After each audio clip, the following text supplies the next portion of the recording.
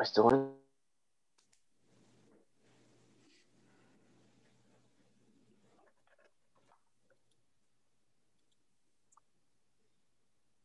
Okay, you can go ahead, Councillor Riepma. All right. Well, welcome to everybody tonight, and thanks for coming. This is our last meeting before Christmas, last meeting of the year, actually. So it's been a good year. So and we have a busy agenda, so I'm not going to take up any time talking about things. The first item on our agenda is alterations to the South Shore Community Center. And I think we have a couple of people here that want to talk to us about that. So, Paulo, is that you to start? Yeah, thank you everyone for letting us join on the meeting. Thank you. I'll just do a quick introduction. My name obviously is Paulo. I work with the city in facility planning and development branch, and Jenny works just alongside me. We recently had a request for a capital project at the South Shore Center, which is a designated building with the city.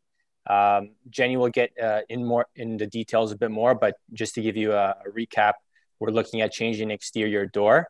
There are some issues with security surrounding it, and in keeping that it's a heritage building, we want to present to you our approach, and just to give you an idea is that we're looking to keep the same style, the same design, and actually use similar elements that are currently installed to keep with the heritage look. So Jenny can elaborate a bit more, and she can actually share with you our preliminary design right now. So take it away, Jenny. Hi everyone, so I'm Jenny, I'm with facilities. So we're looking to replace a door frame that leads to the public washrooms at South Shore. So right now it's existing wood door frame, and there's a transom window above the door. So we've had some vandalism in the past because of people trying to access after hours and during Camping Fest events. So we're looking to replace the wood door frame with hollow metal for more durability. And we're working with an architect right now, so we do have preliminary drawings for the committee's review. What the intent is we would replace it with hollow metal frame, but we would reuse the wood trims, and then we would attach it to the hollow metal frame. So from the exterior, you would actually see the wood trim, and it would just match existing. So I can share with everybody the drawings. Just 1 second.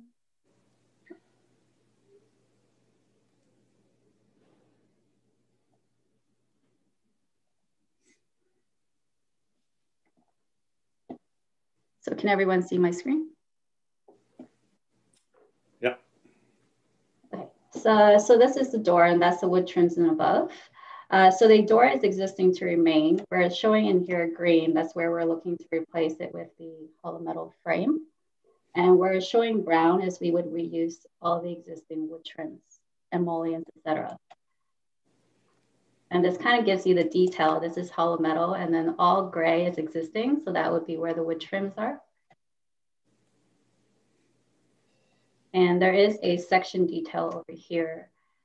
So this would be the wood trims that we would replace if needed, or we would actually reuse it if it's possible. And this is the hollow metal frame with all the wood trims and transom window above that we would keep. And I do have existing photos that I can share.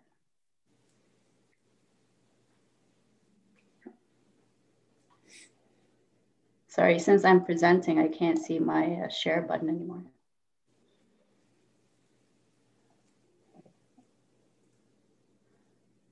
So this is the existing photos, if everyone can see. Yeah.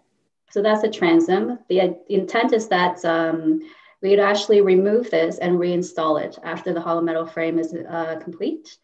We don't know the existing condition, so if we have to modify or replace it, we would, just to match existing. Yeah, that's pretty much the drawings and photos that I have. All right. Does anybody have any questions for Jenny or Paul?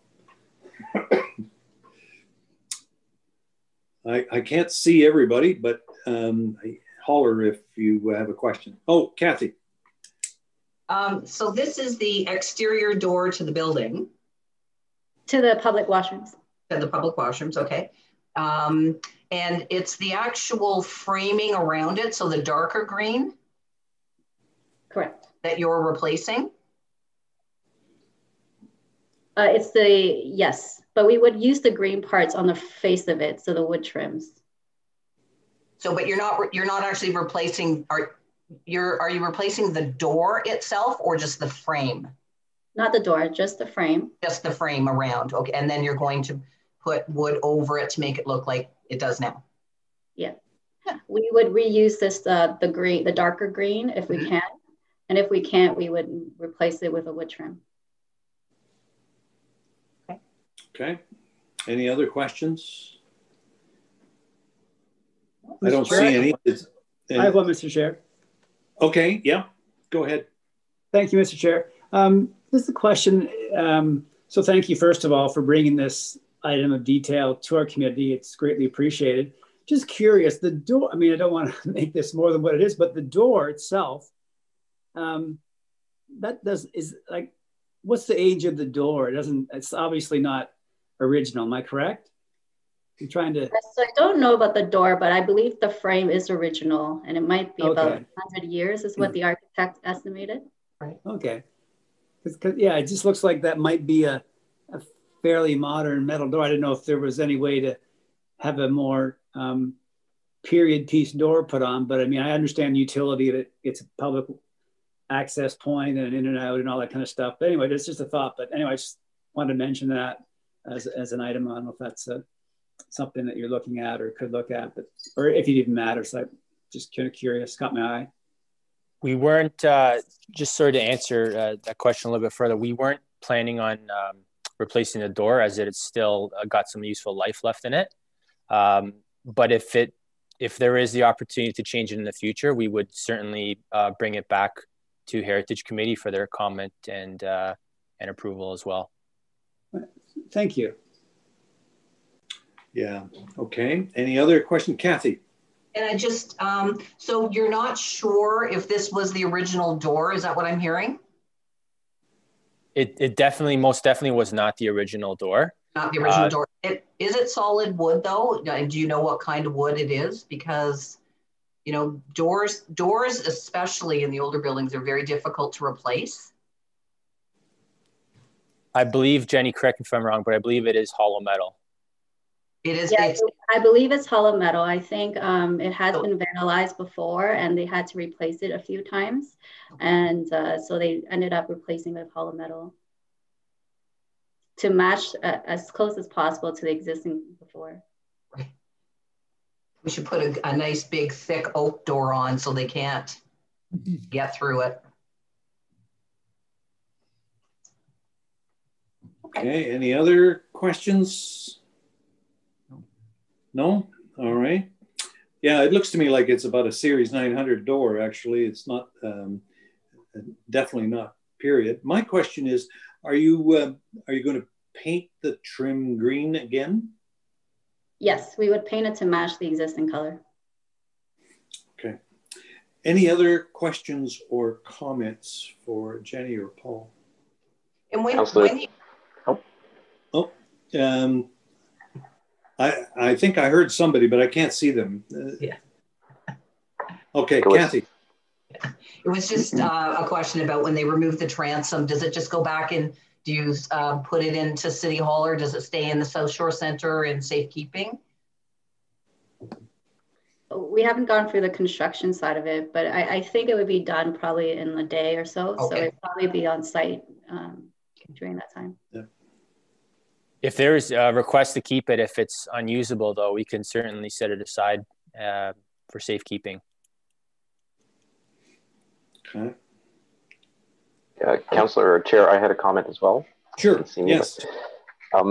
If there is no other comments or questions from the committee, that is. No, I don't have one.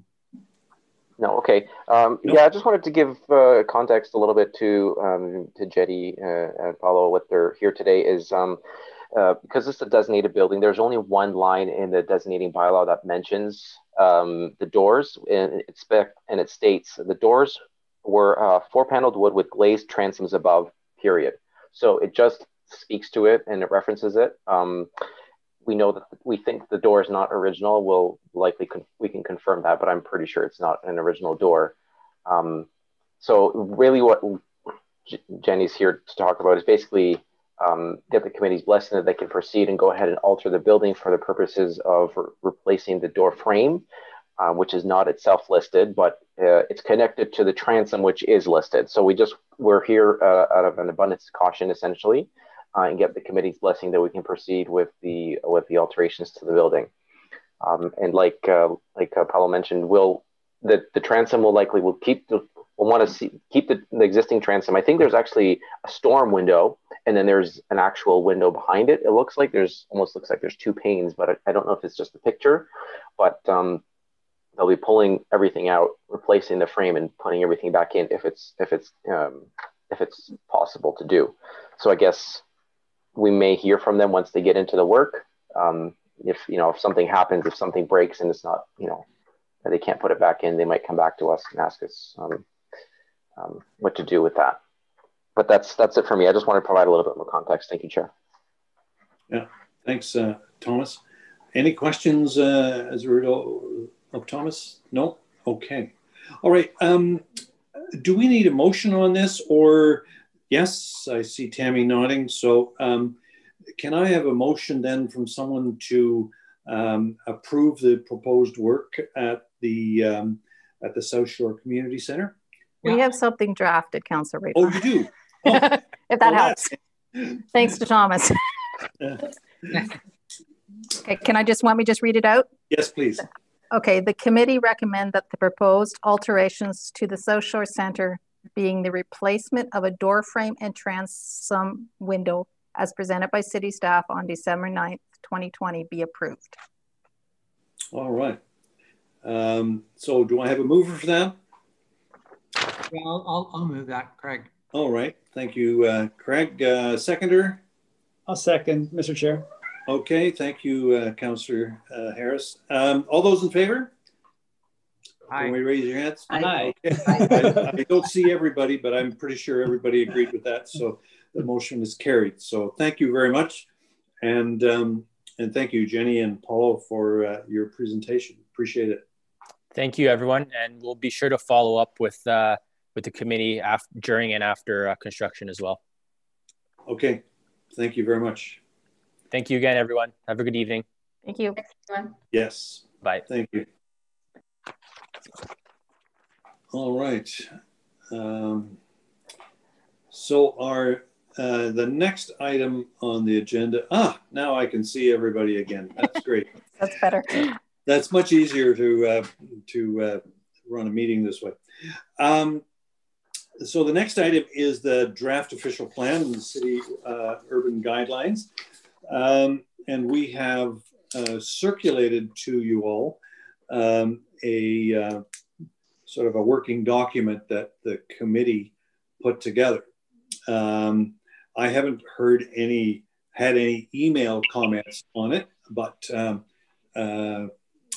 any discussion on what has been put together or any questions?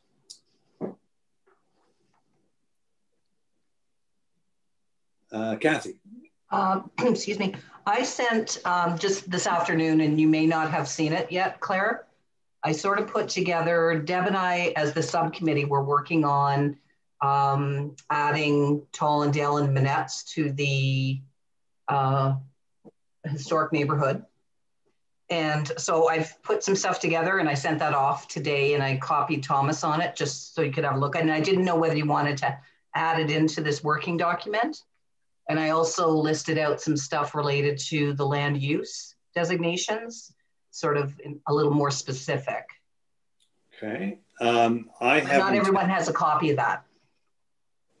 I don't think I've seen your email yet, but I'll take your word for it. Do you want me to? So let me ask you this, Thomas. the Kathy and Deb were working on the boundaries of Tollendale. Is that part of your email, Kathy? Yes. All right. And Thomas, I don't know whether you've had a chance to have a look at that, but are you content with what they have suggested? I did get Kathy's email. Fortunately, I just haven't had time to get to it, to actually look at it in detail. I would prefer if the committee looked at all of the comments and were in agreement. So if we need a week or so for the committee to look at all the comments together and be in agreement, even if it's by email, I would appreciate that. So we're not, so that it's not just a couple of people saying it, it's the whole committee as a whole. And then we'll accept the comments as they are. So if the committee agrees, we'll just accept those comments. I won't be as staff member saying these comments are not valid or these comments are more valid. We'll take them all and see if we can action on them. Okay. All right. So Kathy, what we'll do then is we will take your your proposed boundary under consideration, and I guess each committee member can give some feedback on that in the next week or so. And you had a couple of other comments, Kathy, I take it. I did. I think, and I talked to Deb about this today. One of the issues is, and there might be a little confusion about historic neighborhood versus maybe it's a landscape as opposed to the historic neighborhood, because when you go down, especially Tollendale area and even Crimson Road area, a lot of it is new subdivision now. And so it was really hard when we got to Cox Mill and Tollendale Mill to even figure out where Tollendale Village or the historic neighborhood would be. There are some homes throughout, but an awful lot of them have been taken down, and there's lots of new monster homes up. However, having said that, the actual landscape more than the homes themselves would be something that I think we should look at. Does that make sense? And I do have a call into Marissa from the Tollendale neighborhood. I haven't heard back from her yet because I wanted to get her input as to where she thought Tollendale was in terms of the village, so that we could sort of, but it's hard because it's, when you go down Tollendale Mill Road, you pass the marina, and Craig, you'll know where the marina is, and then you pass some older homes. And then once you get to that 4 point where Shepherd Park is, there's an awful lot of new monster homes. So where the there on the map, there's no streets with names that I can, identify in the document. Does that make sense? So it's really all along the water really should be designated something, or whether it's a land use designation or it's a natural heritage cultural designation of some sort. And that would be true right from Manette's all along the water, or the sort of the one block of homes along the water, Bay Lane over to Gables, over to Tollendale, to Tyndale Park. That's what we were sort of looking at. The government dock is still at the end of Dock Road. How long has that government dock been there? So that's, it's not a lot of older homes. So I'm not quite sure what direction to go with that. All right. I think one thing for sure is that if we're going to ask staff to make Tollendale a historic neighborhood, and I think there's lots of merit for doing that, we do need to give them a recommendation as to what the boundary ought to be. Simply because there are consequences because different policies apply. And so I think we really need to think about that. Now, I suppose if we include some monster homes, that's not going to materially have an effect. They may not be historic, but certainly the policies won't negatively affect them. So I guess I'm just thinking about how do we find a way forward? Craig. Well, I was just say, so obviously Dock Road and Cox Mill Road, because they have some older homes on it, and Tollendale Mill Road, which ends where the Gables is. Right.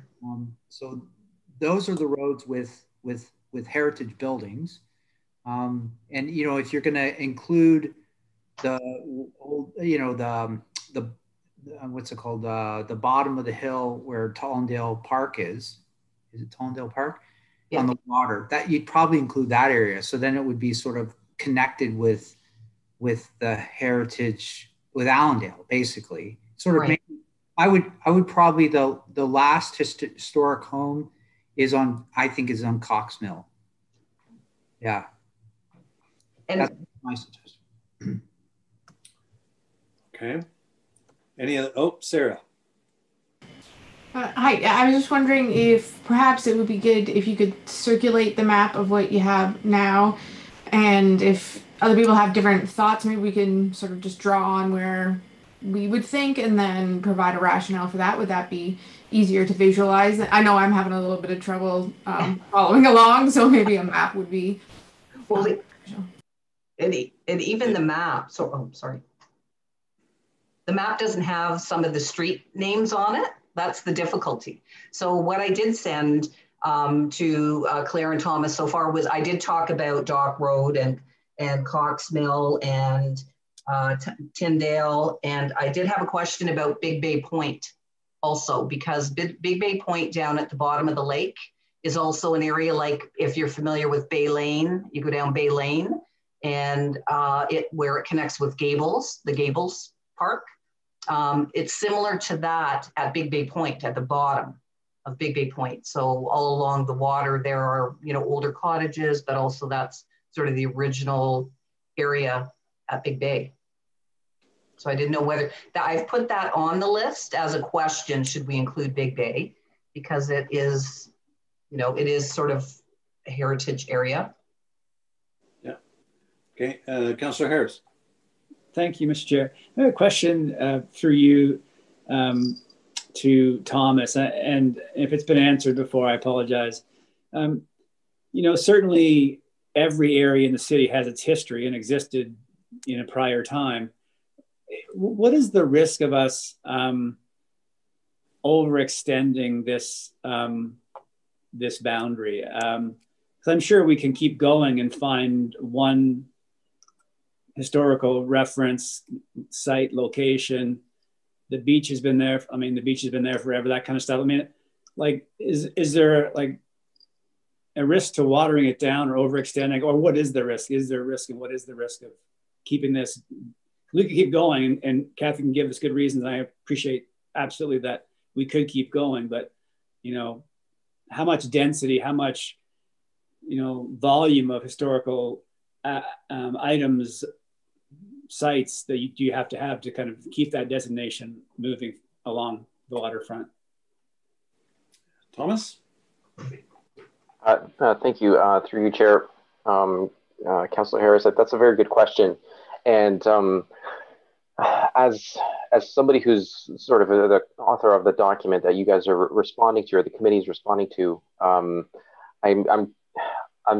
careful not to push the committee one way or another. I really would just want the committee to deliberate, but I can give you some pros and cons. And I think Councillor Rietma did mention, you know, the policy consequences of identifying as a historic neighborhood. People that do apply for development applications in these areas would be put through additional policy steps, additional policy rigor, and they would have to meet those policies. And you're correct, Kathy, and I think you're right in saying that, you know, some of these historic neighborhoods that are original neighborhoods of Barrie or original communities in the Barrie area, they are original or historic by name, maybe more so than by cultural heritage resources on the ground. So the committee has to weigh that. But at the same time, a lot of these areas are undergoing transition, where some of these older homes, lots are being consolidated, and you mentioned monster homes being constructed. But at the same time, these larger homes, because this is a desirable area in the city, you are getting larger homes that are mostly of higher quality or higher craftsmanship. So you're getting stone, you're getting masonry, you're getting woodwork and things like that. So these are potentially heritage homes of the future. In 50 years or so, when everybody's living in concrete and glass buildings, and people walking down streets of Barrie saying, look at that, that's a single detached house. It'll make them like they used to, type thing. The same thing we do when we walk down William Street or whatever. We look at these buildings. So it's something to consider, because this plan is looking to 2041, right? So it's 20 years, 2051 potentially. So we're looking, we've got a long view. So that's something the committee has to weigh. So, if the committee is concerned about throwing the net too far, it's definitely possible to scale the neighborhood to particular streets, blocks, and whatnot. If you don't want to go all the way to Dock Road, maybe there are specific policies for these new neighborhoods. Maybe we don't speak to so much build character, but we want to maintain the streetscapes, protect the mature trees, sort of the wider setbacks and things like that. So you're not holding people to the same standard of, you got to replace like with like type thing, but because what's there now is modern sort of suburban design. So it's a lot for the committee to consider, and I apologize, I'm not getting a straightforward answer. That's the nature of planning. There's never a straightforward answer. So it's just, what does the committee feel comfortable with? And just submit those comments, right? And then staff are going to look at those comments and evaluate all these factors and, agree with you or not, or at least in part. And we would revise the policies as needed. Thank you, Thomas. Councillor Harris, do you have another I just wanted, I just want to thank Thomas. I'm trying to look at the map and trying to, follow along. And I was wondering about, like Tallendale Mill Road seems to be a bit of an interesting line with, I know Tynedale Park has its heritage history too. Is that a kind of a place where I don't know, at that level of, and I really liked your comment about the heritage buildings of the future, as we have these areas that can really make structures that are appealing and will stand the test of time. That is a good reminder that area does have some of that quality. So I don't know if I added much to the conversation about where that boundary is, but I did appreciate Chair Riepma's note about the chuckle about the planning not being an exact issue. Yeah. I'm learning that through my time on council. So thank you. All right, Craig. Just quickly, I was just going to note that I think this whole idea of Tallendale was because a group from there asked us to consider putting them as part of the historic neighborhood. So Kathy was saying she's trying to get in contact with them. So I think there were some people in that community that were saying they would like certain, like you said, certain roads, or maybe, the Gables Forest or a couple of areas, to be part of this. So if we can do it like some streets, that's what they were asking. And I think that's kind of where this came from. So. Yeah, I certainly agree with that. Thomas. Thank you, Chair. And Craig, that's correct. We had a request back in September of 2019, and it was actually regarding heritage signage for Tallendale. And they weren't clear if they want street signs per se, like we have in our existing historic neighborhoods, or if they want like a large sort of plaque that says, "Welcome to historic Tallendale." And it's actually, Kathy, you were asking me about this. We were talking on the phone earlier, and it's actually Tallendale Woods Homeowners Association. That is the name of the group that got in touch with us. Okay, and when we deferred that matter for the historic neighborhood sort of plaque or sign, because we wanted to deal with it comprehensively rather than just one for one neighborhood. So we haven't acted on that, but it is That's what they were looking for. They didn't necessarily want to be recognized as a historic neighborhood in the OP, but that's a possibility if this committee feels that is appropriate. All right. I guess what I'm looking for now is a way forward. Kathy, you have provided a list of streets. You're going to have some discussion with some local people as well. Do you think that in the next few days, you will be able to refine that a little bit? And I guess it probably behooves some of the rest of us to have some thoughts about that and to maybe even go out there and have a look. I think my view of it is that we want to cast a net, but I don't think we want to cast a net that is too broad. I think Councillor Harris hit it on the head, is that there's a certain density of sort of historic character that needs to be there. And of course it needs to be connected. But I think if there's anything that we do, it needs to be defensible. And of course, in planning, who knows what's defensible, but that's a really wide open question. But you know, I think you get the sort of the qualitative drift of what I'm saying.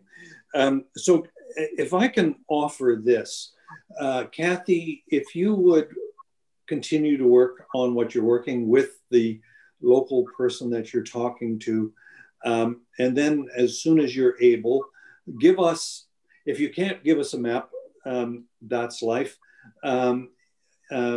If you can, I think that would be really helpful with some specific boundaries on it.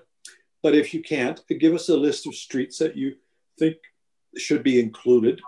And if you can do that in the next few days, then what I'll try to do is I'll try to pull that together, and maybe we can, between now and the next week or so, by email, we can figure out where we are with the boundary. Is that a reasonable suggestion? Yeah, I think the email that I sent today does list all the streets and like parks that we've just talked about. That's in the email, so it's already documented. And I, you know, as long as I get in touch, or Marissa and I talk, just to get a better understanding from her. I sent her an email, and I've left her a phone message as well. So I'll wait to hear back from her. And apart from that, I think what I've sent is what we should be doing. And I can try to draw on a map, but again, because the street names aren't on the map, it would just really be most of it is along the lake. So very close, like it wouldn't, like where you see Hearst, you know, where Hearst is, it would be the other side of Hearst toward the lake, but it would be really close to the lake, like 1 block away from the lake, all the way along, including the parks. Okay. So, all right. I think Deb had a question, but didn't get to it. I'm sorry, I didn't hear that. I think Deb had a question, but I don't think we got to her. Oh, sorry, Deb. No problem. I thought I was invisible. I was just going to, I thought Thomas's reference to today's homes will be the big mansions of tomorrow. And I guess my only contribution to, you know, how we define that neighborhood, 120 years ago, the South Shore was where all the elites had their monster homes or their big cottages. So that's how I think of that area and those few isolated homes that are still left. But it was really the historic South Shore and the waterfront along there. So I don't know if we need to reference it. Like I said, we've already talked, we can't boil the ocean, so we can't do it all. But if there's a way to you know, parse out the pieces that need to be captured, that's probably a good idea. All right. Okay, so we'll work on that in the next few days, and then we'll circulate something after that. Kathy, did you have other additions to our working document as well?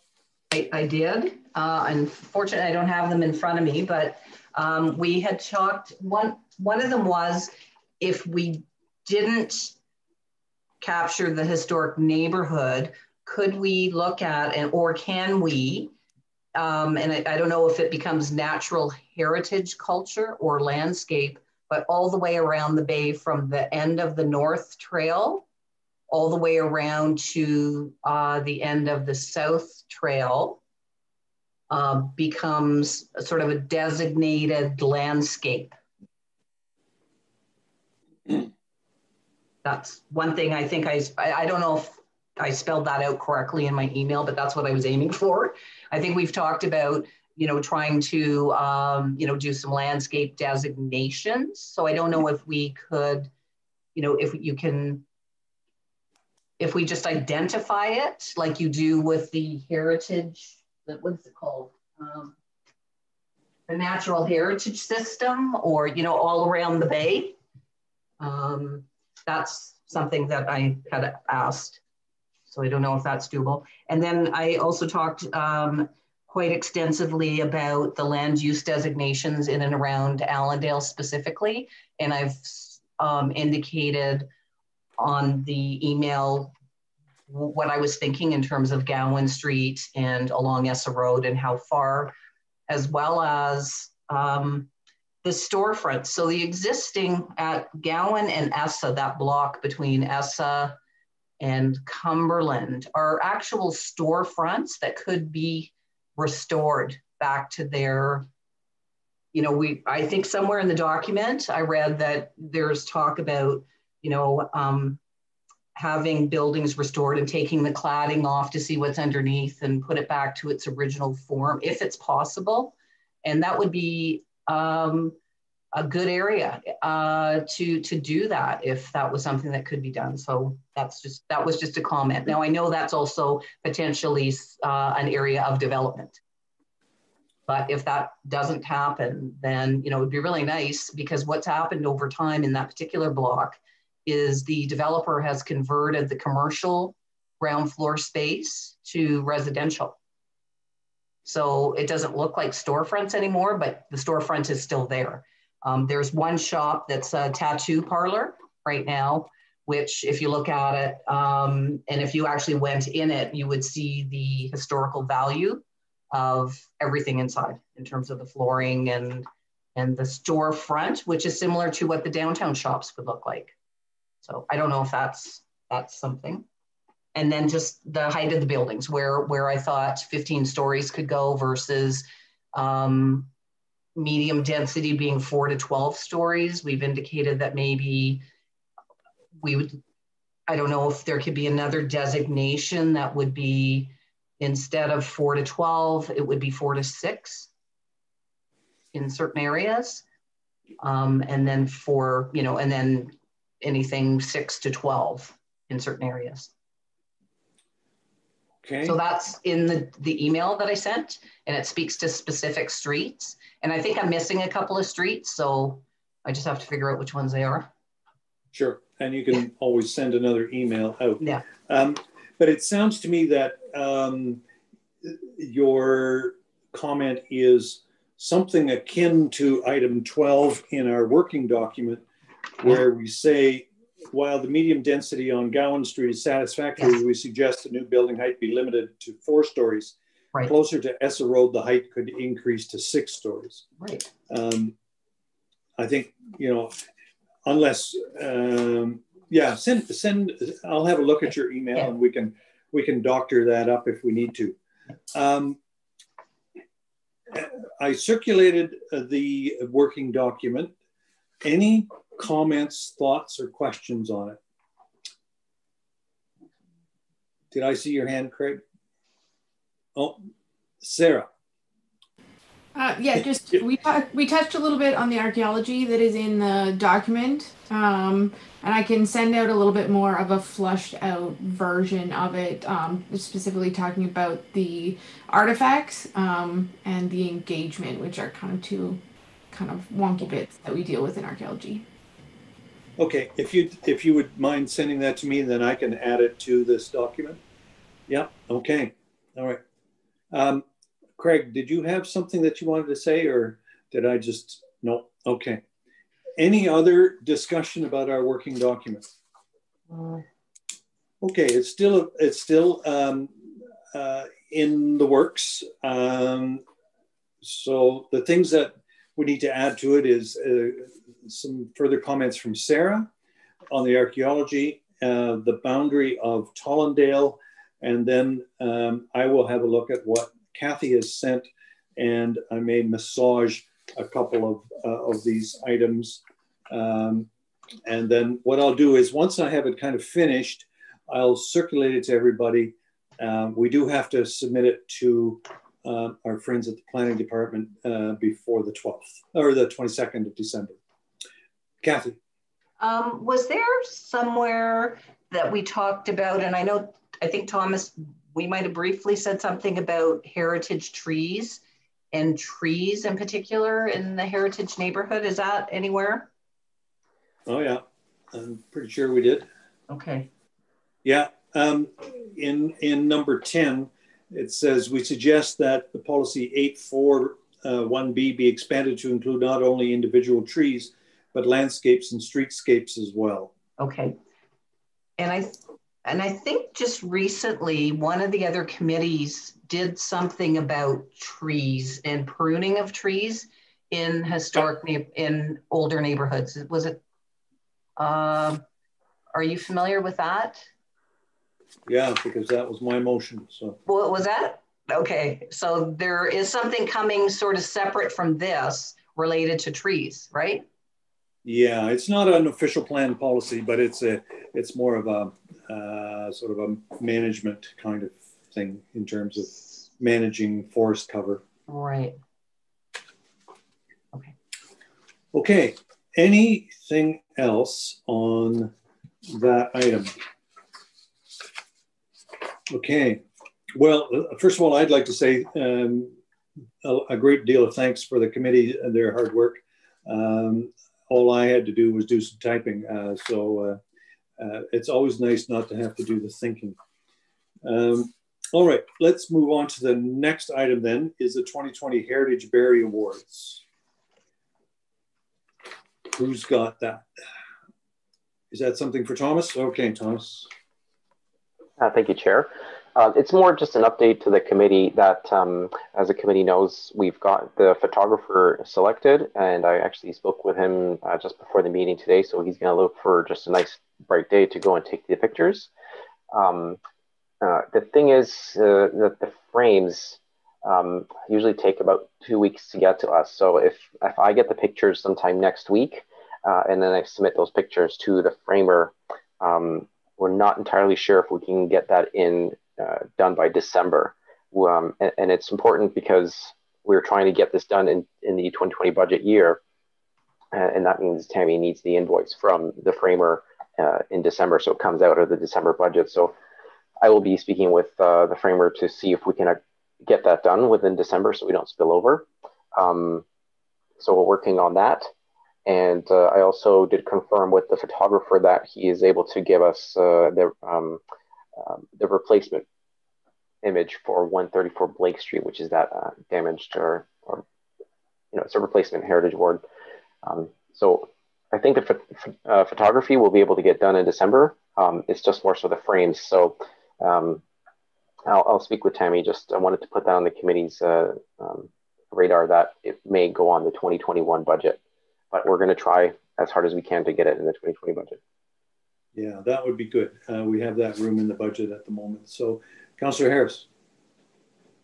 Thank you, Mr. Chair. Through you to Thomas. If the pictures are done and they're at the framers, can we not get the invoice prior to the work being completed? That is exactly what I intend to figure out. Okay, because that would seem within allowable limits that, we've got the invoice. Anyway, thank you. Yeah. Yeah, I'm sure that, the powers that be at the budget area, they can figure out how to do that. Craig. I was just thinking, I don't know where you get them framed, but maybe suggestion is there's a framing shop in Old Allendale in a historic home, beautiful, and it's a framing. Oh, right. It's called the Carriage House. Anyways, just something to consider. Then we're supporting. I mean, they have a beautiful heritage home. Might be nice to support local business in a historic area. Just a suggestion. And they're on Esser Road in Old Allendale. Thank you. What? Okay. Thomas. Thank you, Chair. Craig, we are shopping local. This is not, this is not an Amazon order type thing. We are getting it done local and it's hand done. And this is somebody we've worked with in the past. So I feel pretty comfortable, trusting their judgment in terms of the frames and the matting. They always do custom matting. They cut the pictures if they need to be cut to cut things out. So, and they always put a little inscription for us. They don't charge us for these little things. So I think maybe for next year, I would definitely explore that option if we want to go in a different route. But for this year, I would recommend that we just stay the course type thing, just because we are very, very close in terms of timelines. Yeah, I think that makes sense, but it is a great suggestion, Craig. All right. Anything else on the Heritage Barrie Awards? Done. Okay. The plaque order. Where are we with that? And that's Craig. No, I was just going to say, when are we going to do the awards? Did we decide that we're going to give the awards in February at the? Yeah. That's okay. Good. Thank you. Yeah, during Heritage Week in February. All right. The Heritage Plaques is the next item on the agenda. Where are we with that?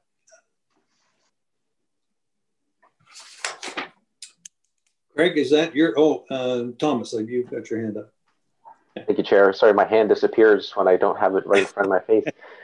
I just wanted to just give, again, this is just an update to the committee that we have 4 properties that have confirmed acceptance of the plaques. There's 62 Shirley, 142 Collingwood, 37 Mulcaster being McLaren Arts Center, and 123 Dunlop. So those are the 4 properties that we're going to go ahead on.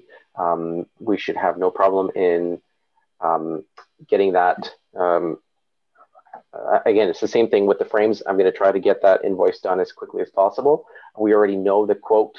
We already know the budget that we're working with. So we are going under budget, or we're within budget, as the committee had approved, I believe, up to $4,000 to be spent on this. So we can definitely get all of these done professionally installed by Owen Signcraft. So I'll be proceeding with that order.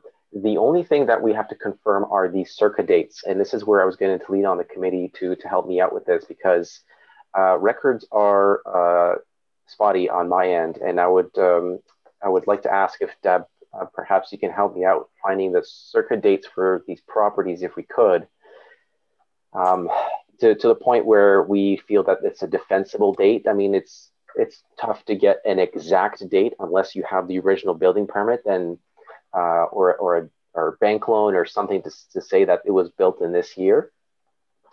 So we just need to confirm that with Owen Signcraft, and then we'll proceed with the order.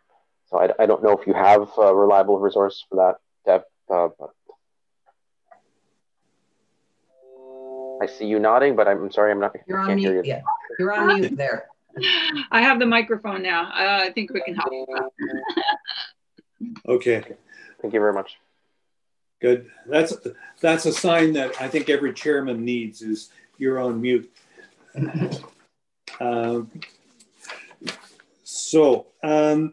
Anything else on Heritage Plaques? I think we've covered it. Okay. The committee budget. And Tammy, I think I got a email from you on that. I'm just trying to look for it. Can you bring us up to date? Do you want me to do an up to date? Okay. Yes, please. Okay, so in the committee's budget currently, there's $99,770 left. But what has to come out of that is the plaques, the Heritage Awards, and then the the amount for the replacement award for 134 Blake Street. So, Okay. so we quoted roughly 4,000 for plaques, 2,500 for heritage awards, and 250 for the replacement award, $250. So that's just estimates of what the prices are, or what you guys approved.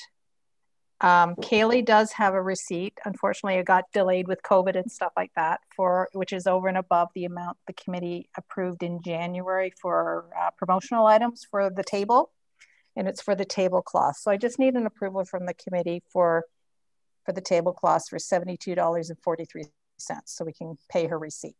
So that's just need somebody to approve that, the committee to approve it.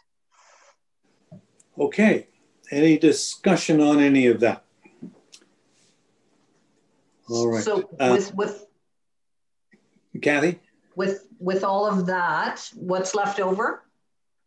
Approximately? Good question. I didn't add that up. Oh, okay.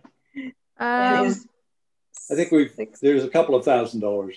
Okay. Yeah, probably a couple thousand. So now, is there any way that we can have that rolled over to 2021, given that it's the COVID year and we were unable to complete? I know other committees have done this, so I'm just wondering if that's something that we could do. Typically, they don't roll the money over. I'm not sure this year if anything's happening with that, but typically they don't roll the money over, carry the money over to a previous. Yeah, I can ask the clerk, but I doubt very much that's going to happen. Right. But I can ask. Yeah. Because I forget. I know it. One of I can't remember again. It might have been the accessibility committee or one of the committees asked, given the situation at hand, if it could be rolled over. So I mean, all we can do is ask. Yep, I will ask, but normally, typically not. Then it doesn't roll over typically. So yeah, but I think it's going to be a challenge. I don't think we normally get that kind of rollover permission, and I wouldn't count on it this year either. And certainly the city has lots of things to do with our $2,000 that are left over. However, let me say as well that we've put forward a fairly aggressive budget for next year. And I've had a discussion with staff, and I don't think we're going to get all of our requests, but I think we're going to find ourselves with a budget that is pretty sufficient for the kinds of things that we need to do. So we won't know that until council beats it up between now and end of January, but I'm pretty hopeful that we will do fairly well for next year. All right. Any questions on this committee budget, Tammy? Just have another question. Can I just get the committee to approve Sarah's expenditure? Just so I get noted in the minutes. I just need to note it in the minutes. That's all. Yeah. Oh, sorry, Kaylee. I apologize. I think, yeah, we should get Kaylee. Get you two mixed up. All right. We have a recommendation to pay Kaylee her bill. Any discussion? Those in favor? All right. Any opposed? Perfect. Kaylee gets her money. Hallelujah. That's good. All right. The next item is development applications under review. Thomas, that is for you. Yes, thank you very much, Chair. I don't have any development applications that need to go before the committee. There is, of course, things that come through committee of adjustment that are in the historic neighborhoods, but of course, I haven't had anything that I had a concern with or that need to be brought forward to the committee. The only thing I wanted to bring up to the committee is, I believe we talked about it at the last committee meeting, was 79 Collier Street. The applicant is, of course, not presenting at this committee meeting regarding the heritage impact assessment. But they did ask if the committee has any questions that they would like answered, that the committee provide those questions to me and I could provide it to them. So when they do come to the committee, they would have those answers. That doesn't, of course, preclude that there can be new questions. I'm assuming usually questions beget more questions. So it's just any specific details you want answers on, please send them on over. So they'll come prepared for, I'm assuming it will be the next meeting in January, but it may be the one after that. And that would be everything from me, Chair. Thank you. Okay. Yes, I think that the Collier Street project is certainly of interest to us because it's right beside the historic building, and it has also has the fireman's pole there as well. So we're going to obviously have some questions about how that building fits into those two. And yes, we will have, I think it's tentatively scheduled that they will be present to make a presentation to us. And when they make a presentation, we will be able to ask them questions. And then at some point, it won't necessarily be that meeting, but the following meeting, maybe we would make a recommendation or comments to Thomas, who then would hand those comments on to the planner that's on the file, who would make his recommendation based on what we've said. All right. Anything else on that item? Okay. 59 William Street. Oh, sorry, Kathy. Yeah, I did have a question. Do you have, Thomas, is there any idea of sort of timeline surrounding this at this point? In what sense, Kathy? When they would actually, like, you're going through site plan approval now. What maybe can you just talk a little bit about, like, you're in site planning approval? Is there any reports that have to still come in? I mean, they did a heritage impact assessment, but then I think if I remember, there was going to be an engineering report as well, maybe asked for. That's right. So in the heritage impact assessment, it was mentioned that there's potential vibration, concerns, and that there's going to be a professional engineer. I had asked for a couple of other things to the applicant as well. So if there's any additional reports, those reports will just be posted. There's nothing going to council or planning advisory committee. Site plan process is not an open process. So the public process is at the zoning bylaw stage. We've passed that stage. So right now we're essentially at a technical side of things. So we're trying to address the technical components of the development, which would be such things such as how do we appropriately and comprehensively address any heritage impacts on 36 Mulcaster, being the Armory. Right. I don't have timing for you, Kathy. I don't know. It's largely an applicant-driven process. The applicant applies. We provide them with comments. They come back with another submission, and so on and so forth. So I've seen site plans that take years to come through. I've seen organizations that are super organized, and a week after we provide comments, they're coming back to us with a revised plan. So this is a large scale development. It's going to have a large impact on the downtown. So they are being comprehensive, and it does take time to do these revisions. And as far as then, this will then go to Committee of Adjustment for final approvals. Does this go to Committee of Adjustment at some point? It may need to go to Committee of Adjustment if they're deficient on things. They do have they have specific zoning bylaw passed for that property. So if they need to vary from something, then that'll go to Committee of Adjustment. Yeah. But just to be clear, at this point, there is no Committee of Adjustment application. The site plan that is at the city would be approved by staff.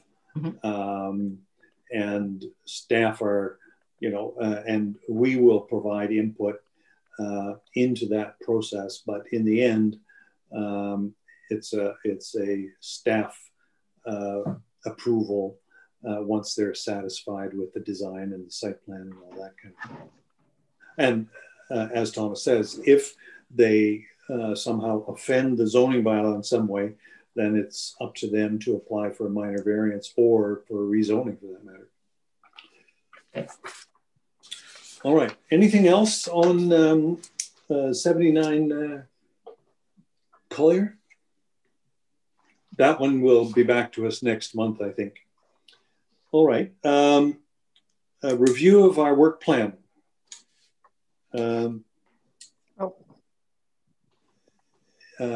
Yes, Craig. Oh, I think we missed 2.7, wasn't it?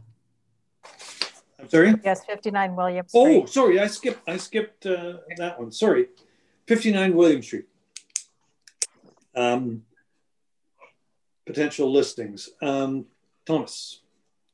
Thank you, Chair. Yes, that would be me. We actually have two listings to consider, one being 59 William Street, the second being 188 Collier, and they have come in on the day that the agenda was posted, so I didn't have the chance to ask Sammy to put the address on the agenda, but as the matter is a standing matter on the agenda, we felt it appropriate to bring to the committee. Unless the committee disagrees, we could always push it off to the next meeting, but I would recommend that we proceed. Yeah. First, I never want to push things off, so okay. Let's deal with it.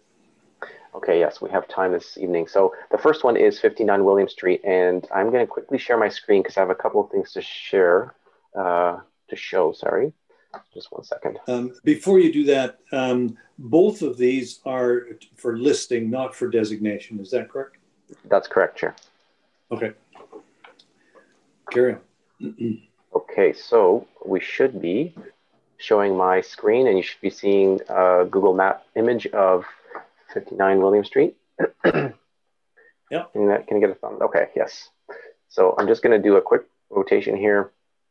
So this is William Street North and South. So this is the property in question. And let me just go to the street view. We have a number of homes listed on this street. So William Street is no stranger to our heritage inventory. So there is an original structure that fronts onto William Street, and there is an addition you can just see. I believe it's a one-story addition, and it's about the width of the house.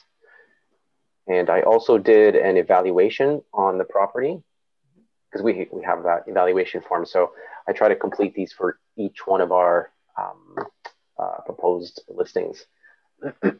So there is no property name. Sometimes these do have a name.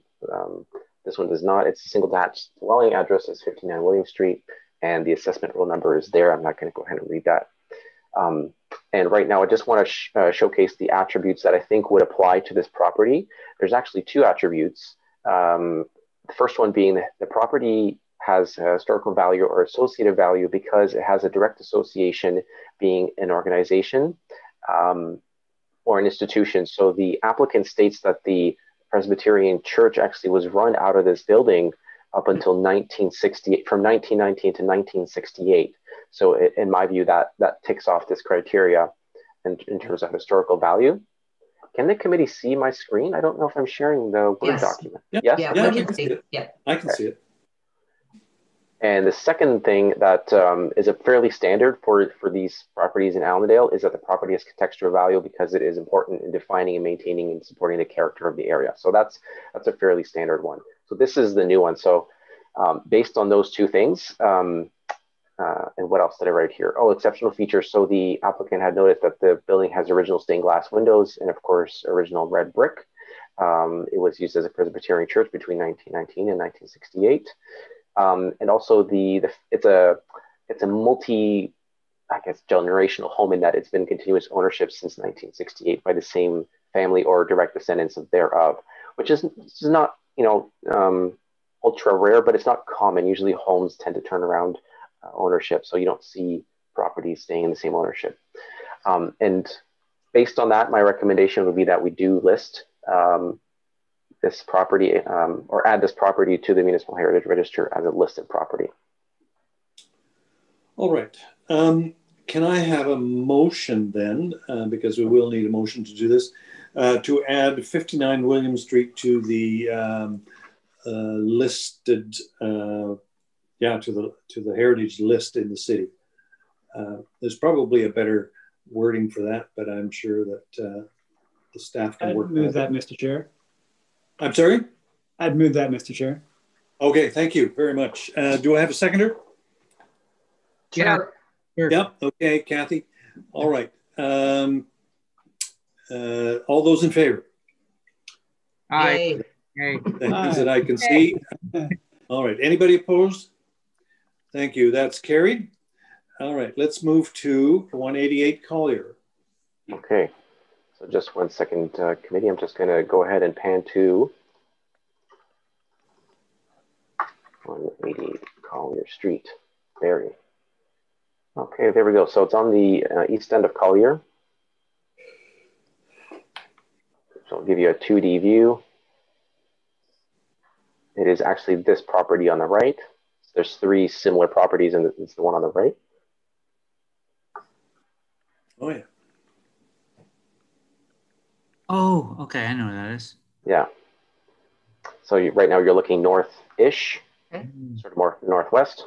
And this is looking east, and that's looking west towards City Hall. And there's actually a really nice heritage home next door that I caught my eye when I was reviewing this reviewing the application. So I'll go ahead and pull up the evaluation form for this property as well, and hopefully the committee can see that. Mm-hmm. Yeah. So they're similar to 59 William. There's no property name. Again, it's a single detached dwelling. Address is 188 Collier, and the assessment roll number is on the screen. Now, this one is a little bit, I'll use the word contentious, I think, just because it didn't meet any of the heritage attributes in my assessment anyways. The applicant states that the home was actually built for a general returning from war. We're not entirely sure if that was World War I or World War II. So it has some potential to have a direct association with a person that has merit to the community. But until this time, I haven't been able to confirm that, and as no other information was provided. So I could potentially circle back with the applicant and ask for a little bit more information.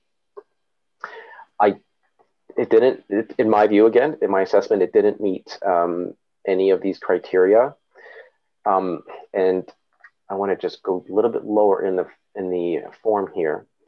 In my view, again, the architectural style is it's just a suburban style. So it's a fairly modern building.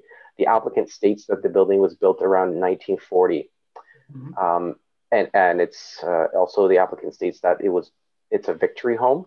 Mm-hmm. So I did some looking, and I found some architectural inconsistencies between what the building is and what victory homes were. So, and this is again just what I found. So first of all, the victory homes typically did not have a garage. So the garage built in the basement foundation is sort of inconsistent with the victory home architecture. The second thing is that there's a second-story dormer that is unique. Like victory homes tend to not have dormers. They tend to be very, very steep roofs with flat roofs, and you could see the vents on the roofs themselves.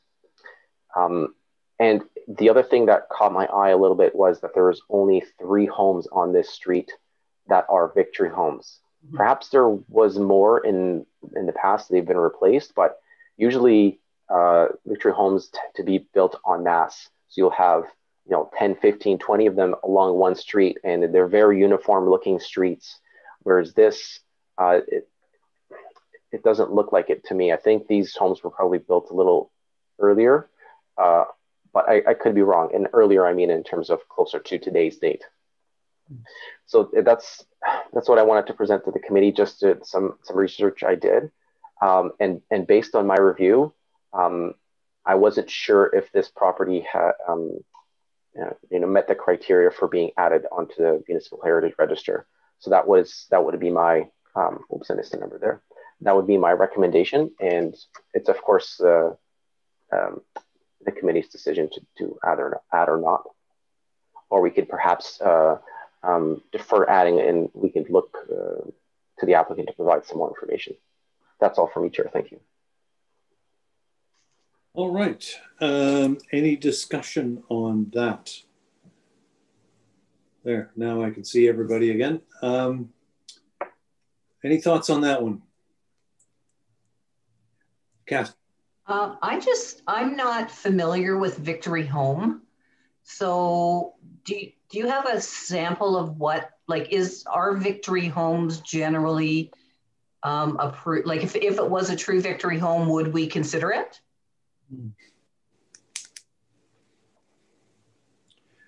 Because like, I mean, if it was, I'm sorry, what was the age of the home again?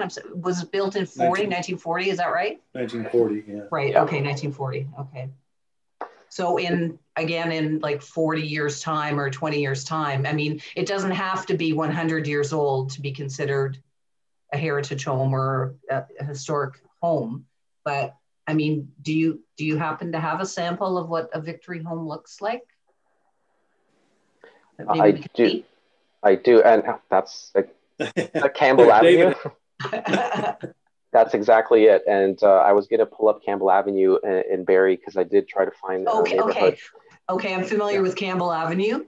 Yeah, so the homes look exactly how David had pointed on the screen right. there. So those are Victory. Okay, so those are called Victory Homes. Okay. Yeah. All right, Sarah. Thanks. I have a couple questions.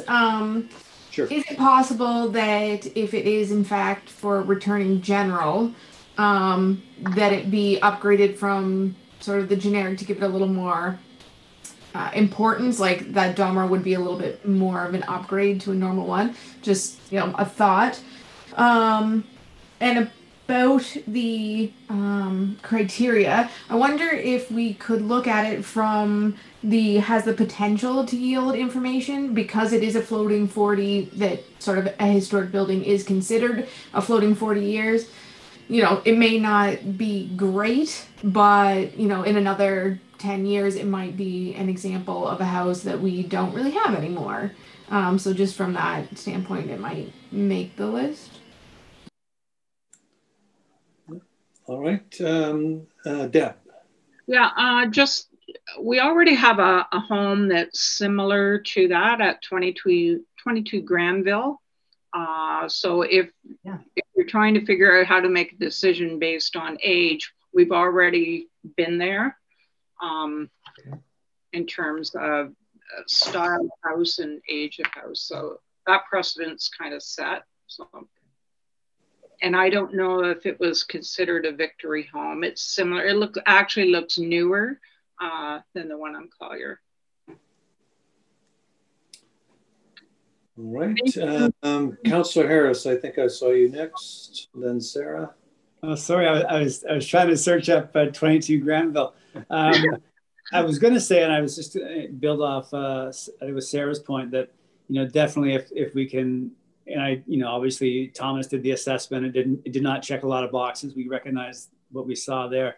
But if the person of interest is checked, then maybe that could be our catalyst to do it now. And I like the idea of not losing this, but maybe it could be set aside as a potential, given it's aging every day, as we all are. So, that's always a potential, but if that makes sense. But maybe if the general happens to be attached and is significant, then that could be our way to check it now, would be my thought. Okay, Sarah and then Craig.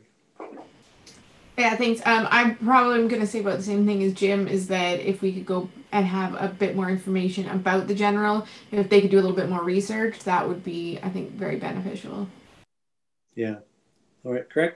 I actually know the person that owned that house before, and he's at my school, so I can ask him if he knows any information, the former owner. And he also, I believe, Massey owned that house at one point in time, and his house is right behind it. And the house that Thomas mentioned to the right, I dropped off an application and they were seriously considering adding it to the registry. So being right next door to that, I mean, it would be a nice precedent that perhaps they would consider as well. I'm just saying. Yeah. Okay, David.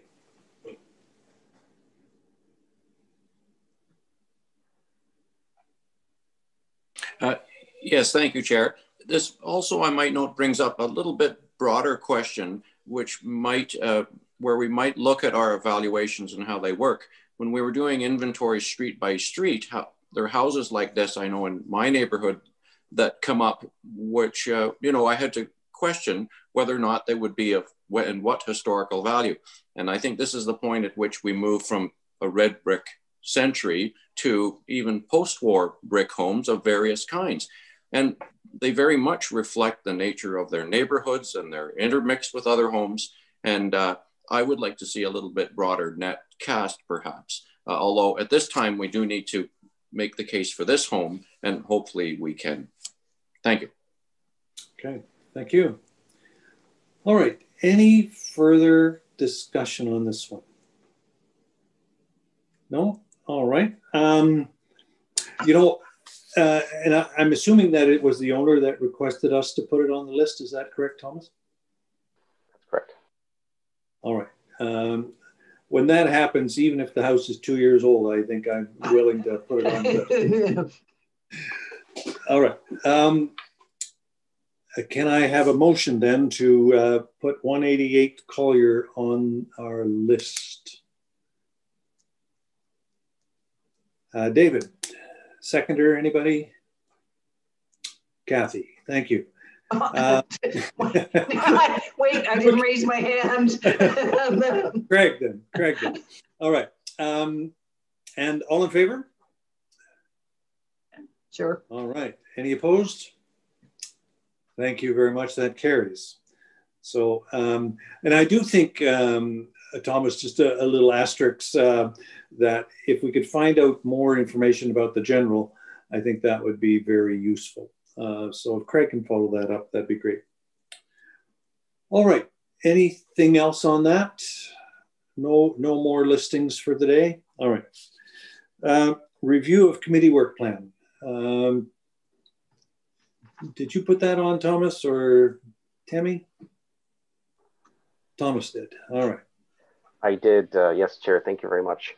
And it's a little challenging this year talking about work plans because a lot of our plans went up in smoke in March, and we might be in the same situation until March of next year or perhaps later. So it's a little ambitious for us to be talking about work plan, but it's probably still just good practice to look at, you know, things that we had been able to do and what things sort of got deferred. So I'm going to go ahead and share the work plan on my screen and basically just go over what we've got so far.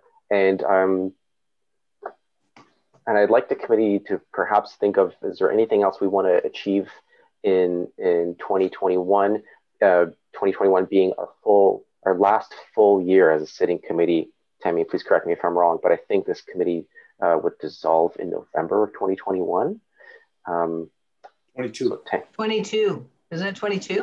Okay. So it is the last, I guess, last full year. And then 2022, we just got 11 months or so. So I just wanted to go over the work plan and see if there's anything else we want to add. And what I've actually done is, let me go ahead and share the screen first. Screen 2, there we go, share. Okay, so what I've actually done is I've taken all the material that was basically in 2020 and I've collapsed it to be with 2021. And we can go through each one of these matters and basically decide if we want to still proceed with that matter for 2021. So updating the Heritage Register is number one. It's something that we've done for the last 2 years, and I suspect that the committee would like to continue that moving forward. We have the plaque program. So this is the first year we've really taken this issue seriously. We've got the plaques. We're going to have the plaques ordered. And, you know, this year we really focused on getting those designated buildings. And I believe the committee had asked that for next year, we actually start looking at the listed properties. And so I can update that in the work plan if the committee's in agreement with that approach.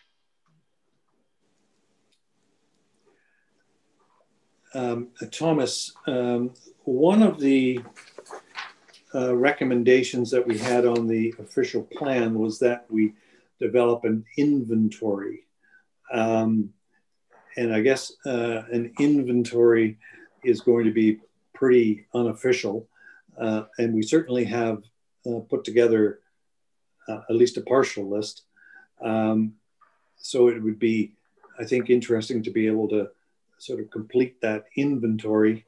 And I agree, we need to continue to add buildings to our list. I think it would be also terrific if we could work on designating a couple of buildings, because there certainly are some buildings that should be designated. And I'd like to see us put our minds to that next year if we can. Thank you, Chair. And that's an excellent 2 points. And I think we do have the inventory on here somewhere. There it is. Yeah, number 18 was, and actually, you, Chair, you are the lead on this matter, which is actually creating a modern cultural heritage resource inventory. And we did get started on that earlier on. We started pulling resources. We found a binder that had hundreds and hundreds of buildings listed. Not even just buildings, some of them were address points and locations that have cultural heritage value. However, it only exists in that binder. And the goal was to have a student this year to go ahead and digitize that to the GIS, and even have a public input window where the public can say, this is a cultural heritage resource that's worth of noting.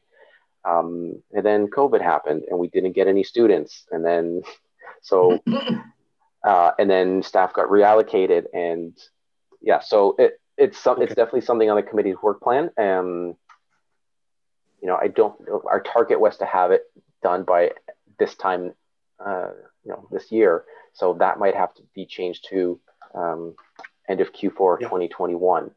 So that's definitely something the committee can work on. Okay. So I'll highlight that green. And the other matter, Chair, is you referenced more designations. And I was going to suggest that to the committee as well, is that we really push for, getting at least one, obviously, but more if possible.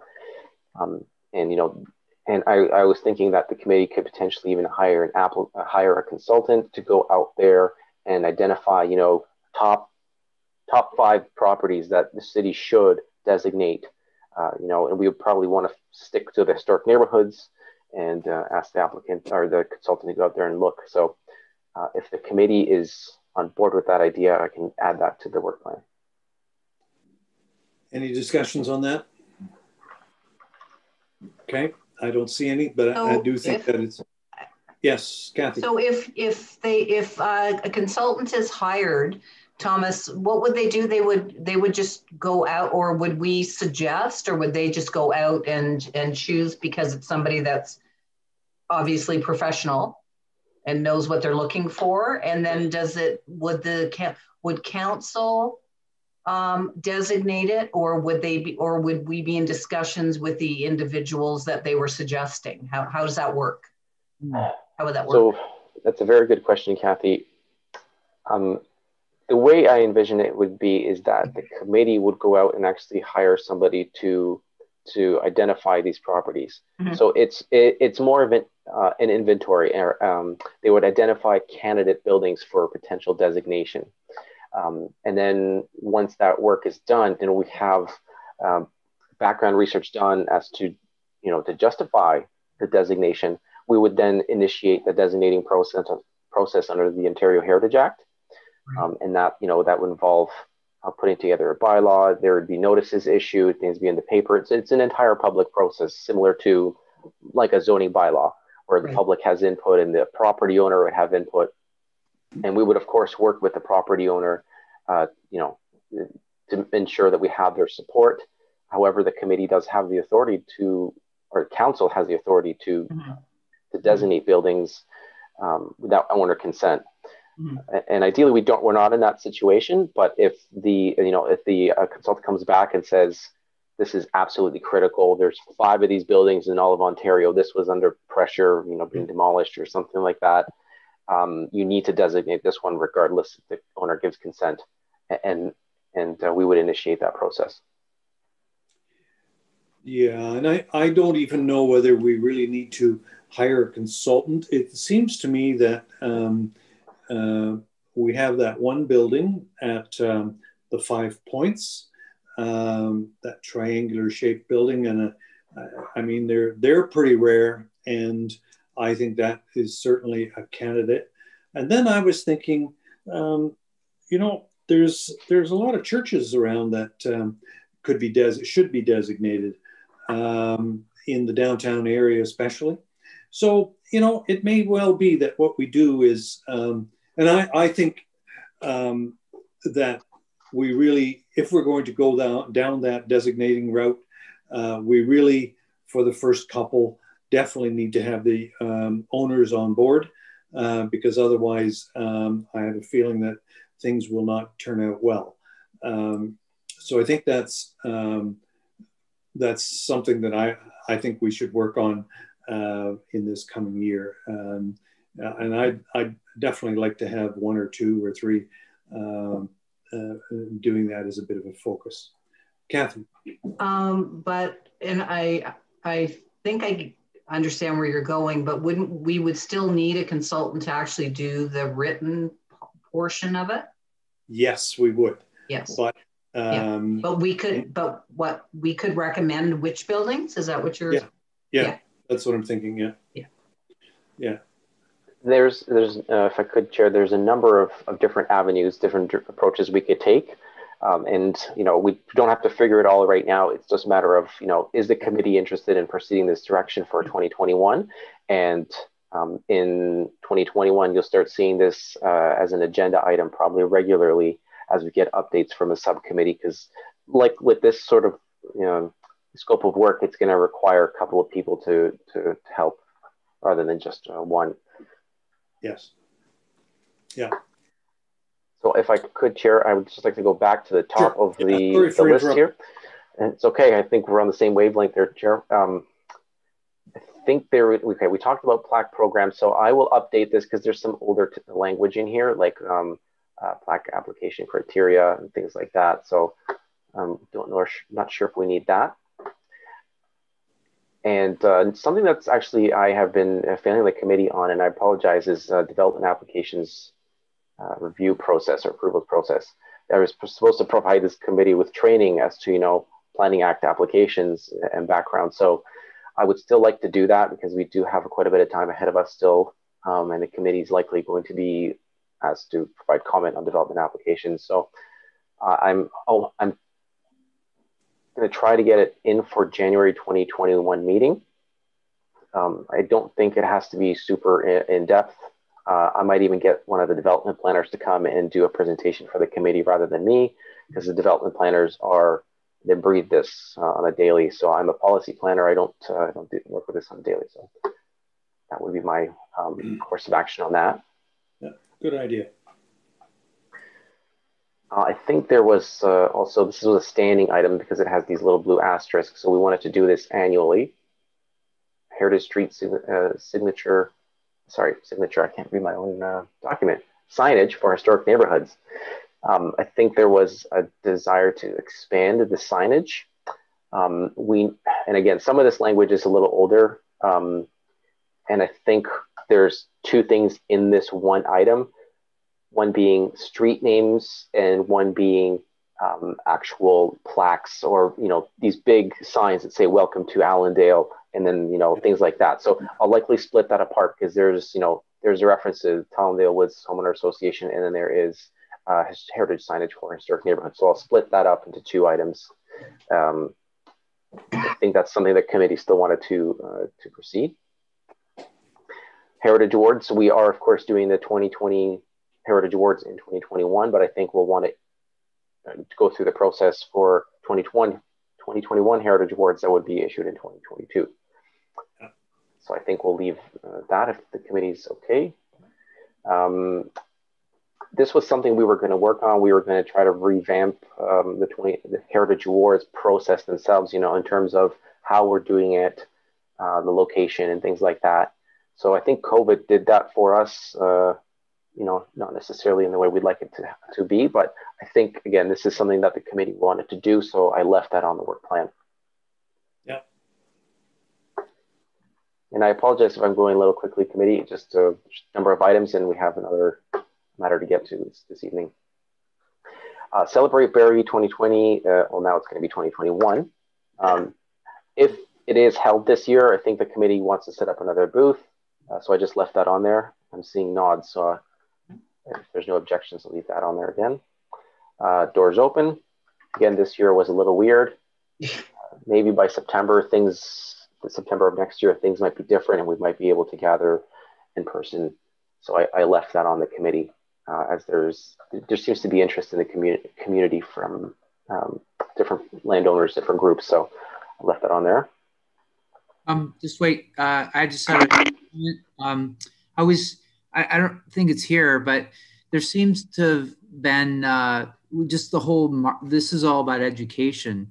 And so hopefully next year we can do things like the farmer's market, but also Dunlop Street was doing some things. Now the street is, so, if we can put in there that if we're able to do some more education in Dunlop, if they do the downtown sort of streets closed off.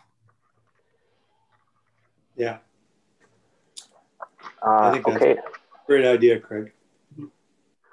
And I can certainly add that, Craig, and I put you as the lead on that item.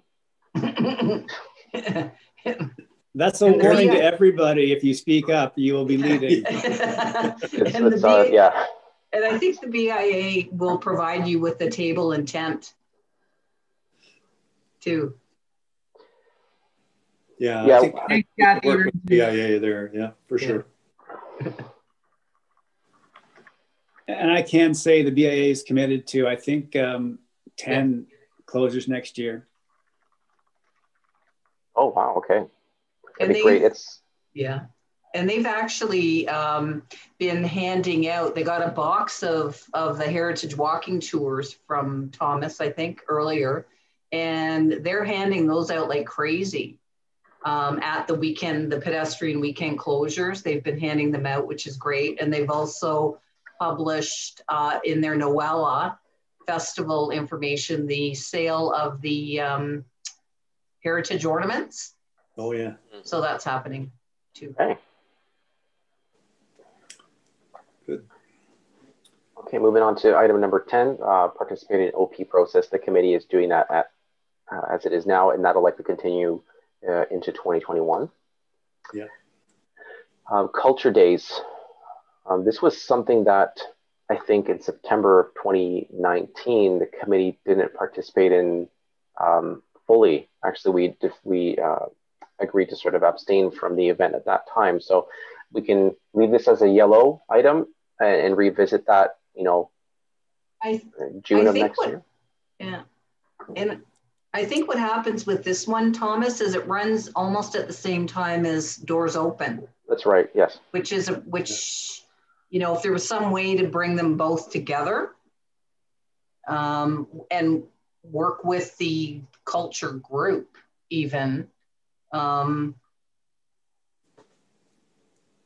would be great. Okay, and so I would look to the committee to confirm whether you'd like to attend. Sure. We don't have to have the details in here, but it's just a matter of, do we want to turn this into a green item and assign, sort of a lead to it. Yeah, and once we know more about Culture Days, I guess we can do that. Okay. I think it's usually in September. It's usually in September. Yeah.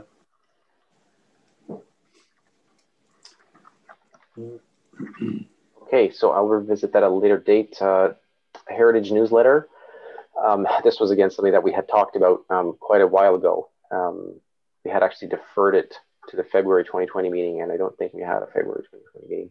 Maybe that was the last meeting, but it hasn't moved since then. So I'm not sure if the committee wants to move on this in 2021. I have a comment, if that's okay, Mr. Chair. Yeah, sure. I can't see you, so speak up. Yeah, it's by you. Thank you. This is a comment. I know pros and cons to everything, but I wondered if it would be better worded as a heritage media strategy.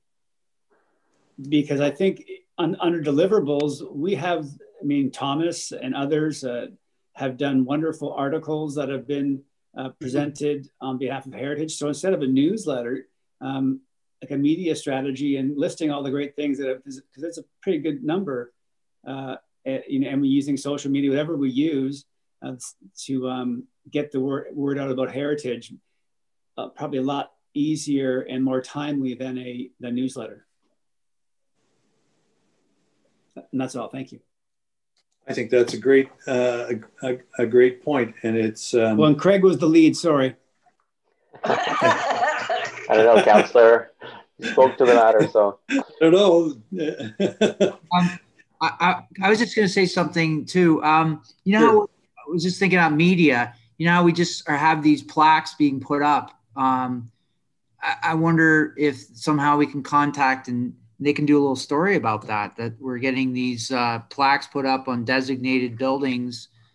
You know, I don't know, because that, I mean, that's a great story, right? So.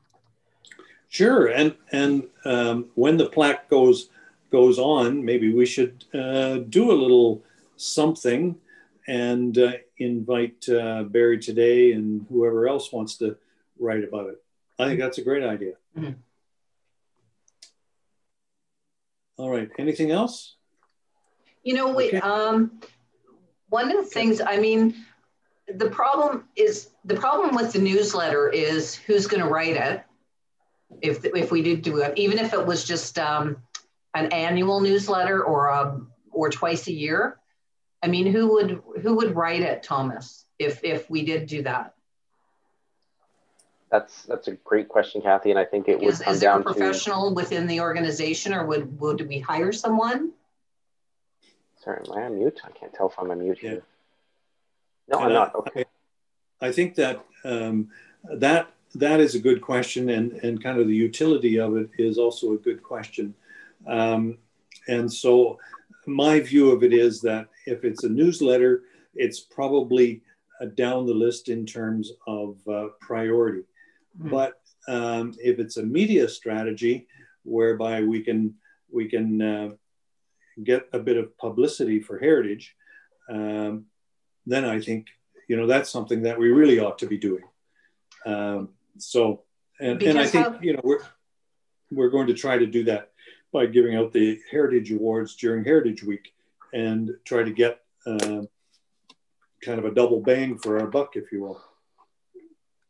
And if we did do the newsletter portion of it, or where does it fit in? Things like that we could share with people, not just stories like that, but for instance, like the ability to apply for SIP, or, you know, please come out and list your home, or this is the process, or, you know, just things that would be good for people to know in general. I'd say media strategy. Not just stories about a specific home, but heritage matters, adaptive reuse, how to do things, where to reach out, things like, you know, are in the various newsletters that other small towns do.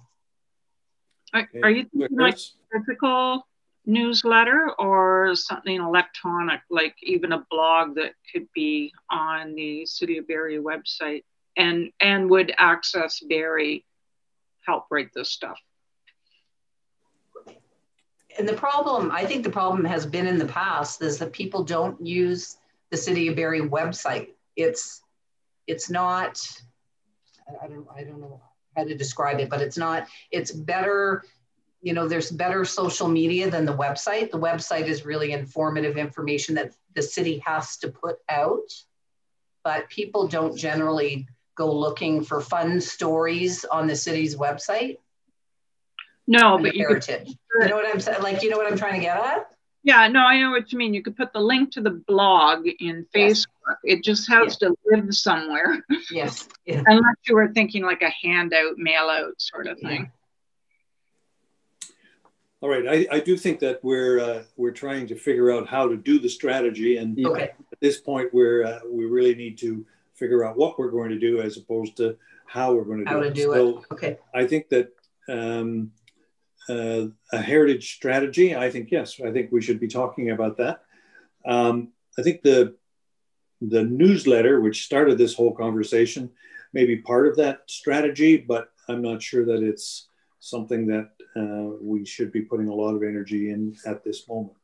I think Thomas had a question. Okay, I can't see Thomas. Thomas, do you want to say something? I did, thank you, Chair. I was just going to speak to, just to help the committee resolve the matter. I think we've had better success when we've either accidentally or purposefully worked with another group. I think Deb's group does a newsletter pretty regularly. They have great readership, they have great outreach, they have Facebook, Twitter following. I know Ian's stories on Barrie Today on the internet that he publishes. I think we have almost better outreach through those. So it's almost, we should look like the Councillor Harris was saying, that we should always look for partners rather than produce our own content. Because that is going to be challenging for staff to actually do that. I don't think you're going to have staff from Access Barrie writing these things. It would be down to me. And I'm not particularly, I don't particularly excel in that. And then also resourcing would be a challenge for me as the official plan gets more down the line, and my resources are going to become increasingly stretched. So I would recommend to the committee that we try to blend the information dissemination goal that you're referring to, Kathy, into the heritage media strategy, and work with different groups to do that. So if there is an article out there, the article can reference Heritage Barrie website, and if you want to find more information on how to do this or that, we sort of try to plug ourselves into these things rather than compete for attention ourselves. That's it from me, Chair. Thank you. Yeah. Okay. Thank you. That is a good strategy, actually. All right.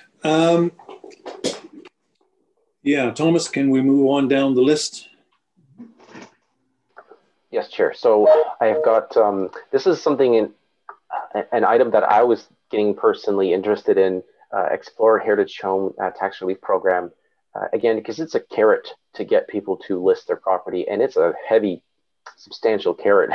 If you can get tax relief of thousands of dollars, even if hundreds of dollars a year because you're listed or designated property, I think that would be a huge win for us. There's other communities out there that do this, smaller communities. It does have a financial impact on the city, so we would have to put together a comprehensive package. But my predecessor, who was in this role, started researching this, and I just found the folder with all of her research, and I started leafing through it. And I think it's something that the committee can work on, because we got the CIP as a financial incentive. I think this is a bigger financial incentive. Yeah, for sure. Well, I think that's definitely worth looking at, because on an individual homeowner's vision of it, it makes quite a difference. But from this overall city coffers, I'm not sure that it would make a very significant dent. So it certainly would be interesting to explore it and see what is possible. I have a comment, Mr. Chair. Sorry. Yes, go ahead. I know you can't see me. So no. Thank you, Mr. Chair. It follow up on our conversation about Collier. I know it was more tongue in cheek and said with support for heritage, but if we accepted all the applicants, we would have to then really nail down on who gets in if we're starting to attach financial cost to the city. So, or have it a very manageable cost. But I think would really give us, a lot more consideration about who gets on if we start giving financial incentives. So that's just, a caution that probably everybody's aware of. So thank you. No, and I agree with you 100%. and I think it's probably something that we could distinguish and only have it for houses that are designated. Yeah. And that would be an extra incentive for that. But anyway, yeah. I think it's worth looking into. Kathy. And the actual, and the new homeowner of 142 Collingwood Street asked about that. And Thomas, I don't know if when you were speaking with them, if they had asked, but she said she was, once they're settled in, she's very interested in getting involved in the group in general, but she also wondered about whether there was a tax relief for designated homeowners currently. And I've had inquiries through Planner of the Day, people looking to purchase homes, and people just doing research. And unfortunately, Barrie is not one of those municipalities that have a tax relief program. So I think it's something to explore. I mean, I want to comfort, I guess, anybody who's watching that, you know, we take a comprehensive strategy to this. You know, we'd you know, definitely look at what is the impact on the city in terms of financially. And as Councillor Harris said, we would probably have criteria in that to you know, to distinguish which homes can get tax relief versus those which cannot. Yeah, yeah, but I do think it's worth exploring for sure. We can always say no. All right, do you want to carry on, Thomas? Mm-hmm. Just 1 second, sorry. I'm just gonna.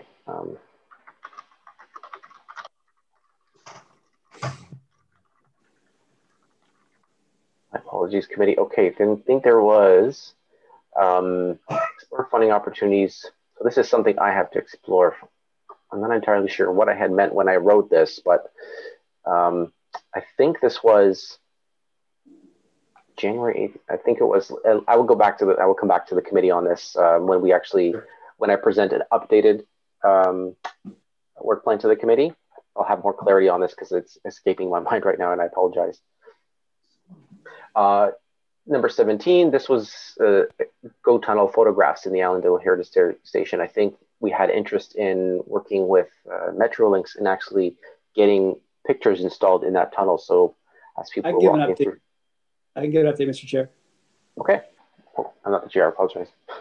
Sorry. Well, yeah, sorry. Thank you. Right, Councillor Harris, go ahead.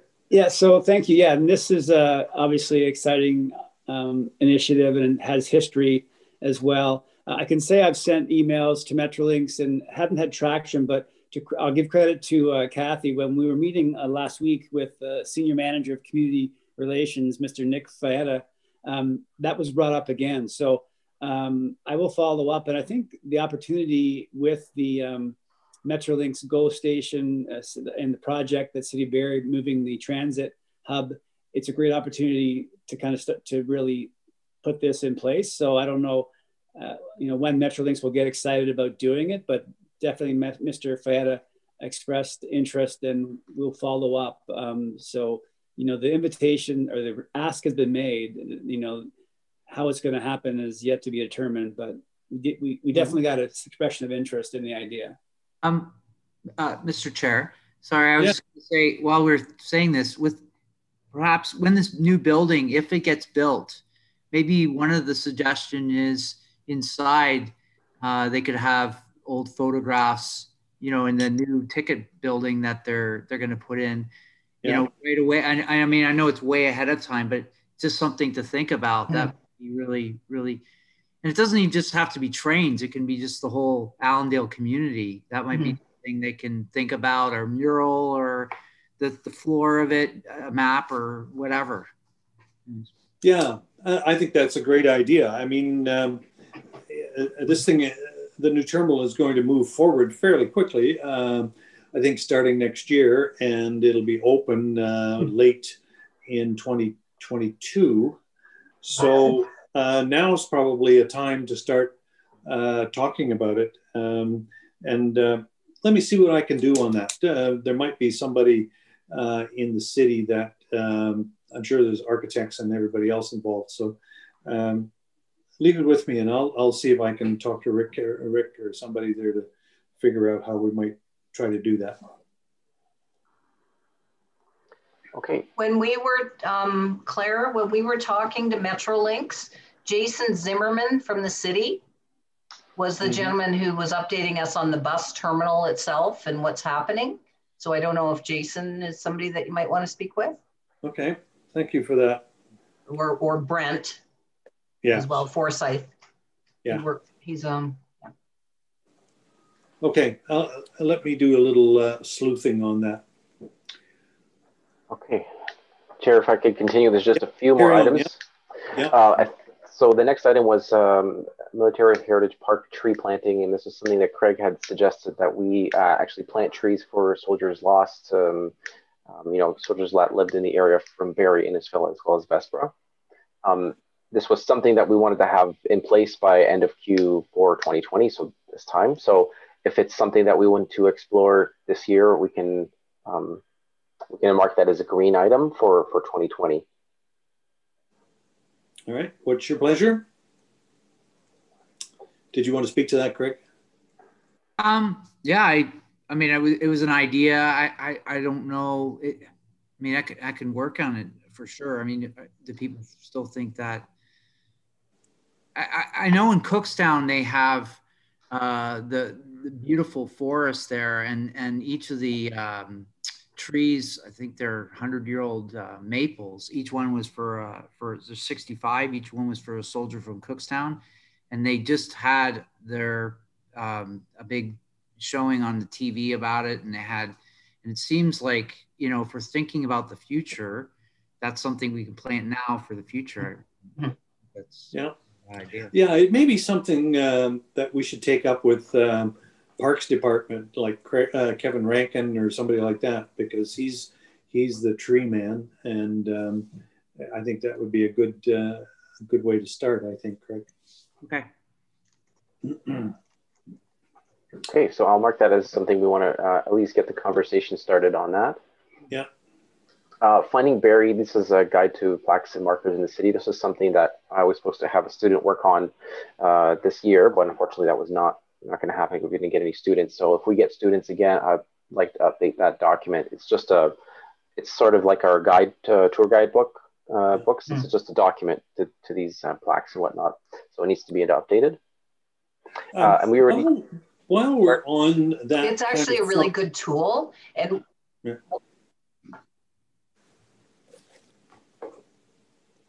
sorry, Kathy.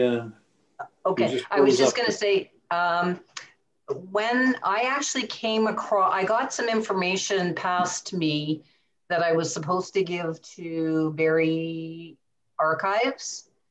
And it's old. It's got that list in it, Thomas, the plaques and markers. And when I actually went through and read through that, it gave me an idea about listing some things that aren't currently listed, where it actually shows like plaques and markers. Like, I know we listed the cenotaph, but I mean, there's a lot of other things. Like maybe we could start to list the cemeteries, and we could start to like the fountain in the Meridian Square, and things that aren't ones that people need to approve of.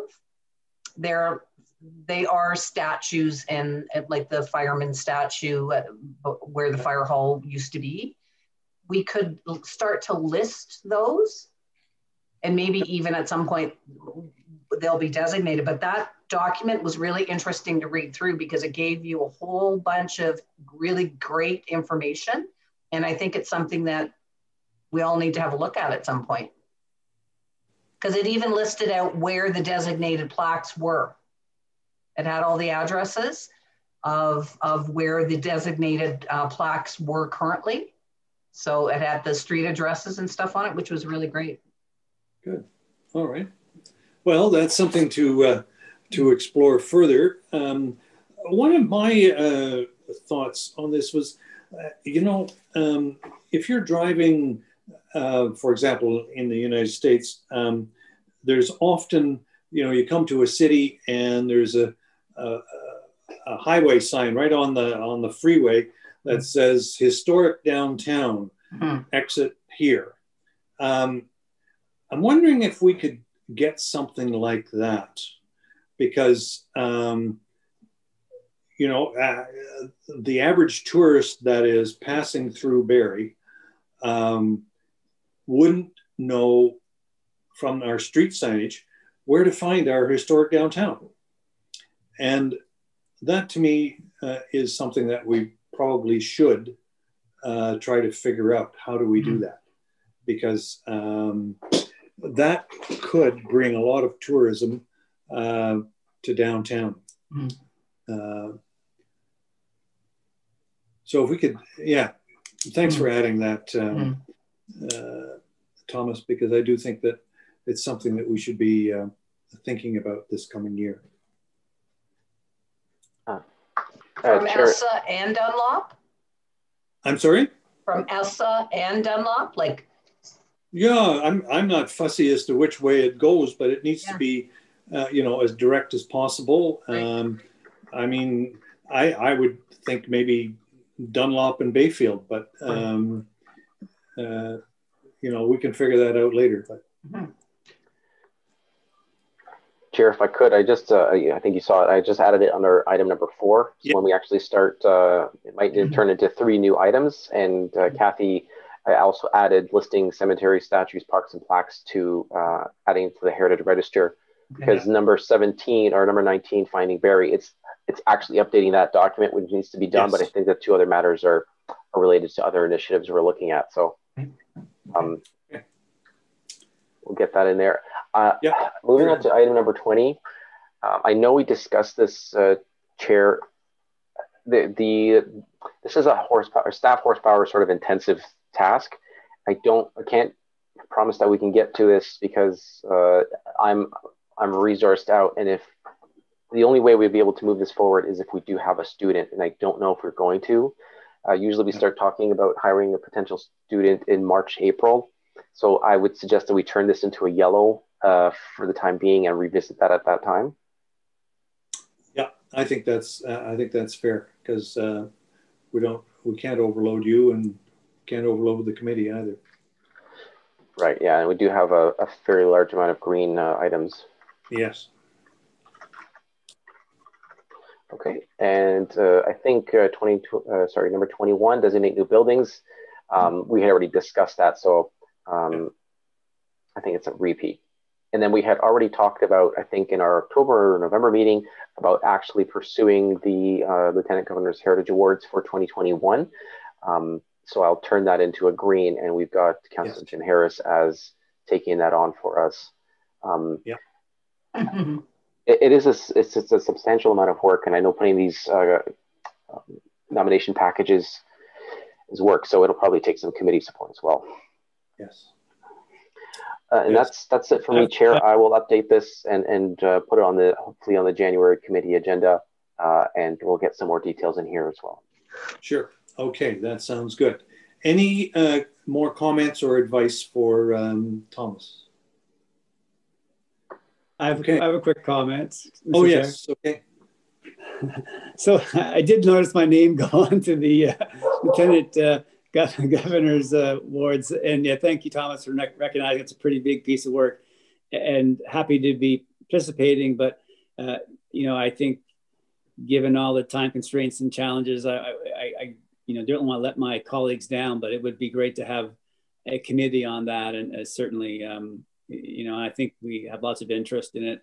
So, but just want to say, maybe I'm saying the obvious, but it would be a fair bit of work, and certainly work worth doing. But thank you, Thomas, and strike committee maybe would be great. Thank you.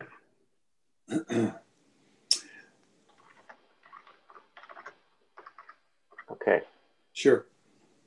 All right. Well, and we can address that early in the new year. How's that? Sounds like a plan. Okay.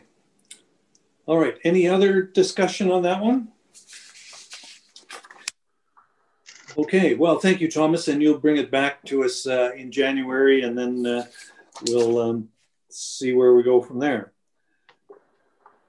There's no shortage of work, obviously. Absolutely. All right. And the last item on our agenda is heritage artwork in downtown Barrie. And Thomas, I guess that's you as well. Chair, I do not think so. I think that was Kathy's item. Oh, okay. Was that mine? Okay, heritage artwork in downtown. I think it's just related to how do we, murals are popping up all over downtown in various forms, whether it's on utility boxes or on the walls of some of the older buildings. How do we participate in that? I guess is my question. Like, if we wanted heritage things, heritage pictures or heritage murals done on the side of a wall or a building, and whether it be downtown or in Allendale or in Brock Park or in, what's the one you like, Deb? What's your neighborhood? Grove Park, around town, not just downtown. How do we do that? That would be my question. Oh, okay. And I think that's what that was related to. It was just how do we go about doing that? Okay, Thomas, do you have an answer? I can, or Deb, did you want to say something? I know there's a group within the city that's looking at graffiti abatement, and they got some images from us several months ago, and they're putting them on traffic boxes downtown. Right. And I think there's at least a couple of them that are done. So there's that group, but I don't know if that's the same thing you're talking about, Kathy. Well, just any, like, how do we, what's the process then if we wanted to, Craig and I have talked about having something done in Allendale on the, I don't know if they're utility boxes, Craig, what were they? The big silver utility boxes? Yeah. Or even on the side of a wall that's it might be public property, but when you're driving down Essa Road, there is a couple of walls on the sides of the strip malls or the Salvation Army building. That's something, because you really see it, it's visible, that something could be done there. How do we do any of it? All right, I guess the answer, how do we get involved? The short answer is, if it's a privately owned property, a privately owned wall that you want to paint, first thing you have to do is get the approval of the person that owns it. Right. And I guess that is also true for the city. If the city owns it, you also need city approval. We do have a public arts committee, and I think that is the route to go. I'm working on a mural in my ward, and that's where I've started to, because they have the resources and the contacts and they know what they're doing. So any other comments, Craig? Yeah, I was just going to say, in Innisfil, where I am teaching, they've gotten those silver boxes, which are really very unattractive, and they've got historical pictures on all of them. And I think they did it because it's their 200th anniversary. So, I mean, it would be good for tourism to areas like, for example, the corner of Tiffin and Lakeshore, where the Allendale across from the station, there's one of those big silver boxes. It's just, it's not, if you could put like a beautiful train on it or something.